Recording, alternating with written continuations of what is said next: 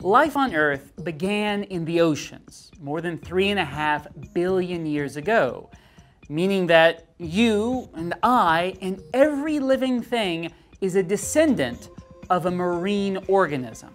The purpose of this course is to understand the aquatic adaptations of Mesozoic reptiles. In Lesson 2, we'll examine the diversity of form and function for ichthyopterygians and their closest relatives.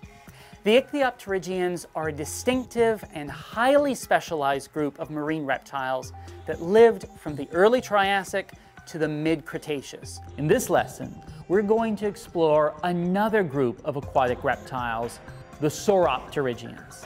The sauropterygia includes the long-necked plesiosaurs and a whole host of other interesting Mesozoic marine reptiles that don't usually receive as much attention in the popular media.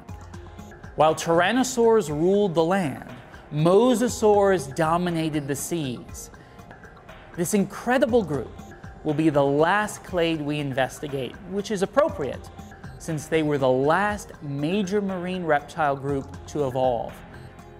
Just as the terrestrial dinosaurs dominated the land and the flying reptiles dominated the skies, the marine reptiles were the lords of the aquatic realm. These animals may all be long gone, but the allure of their fossils still lives in our imaginations to this day.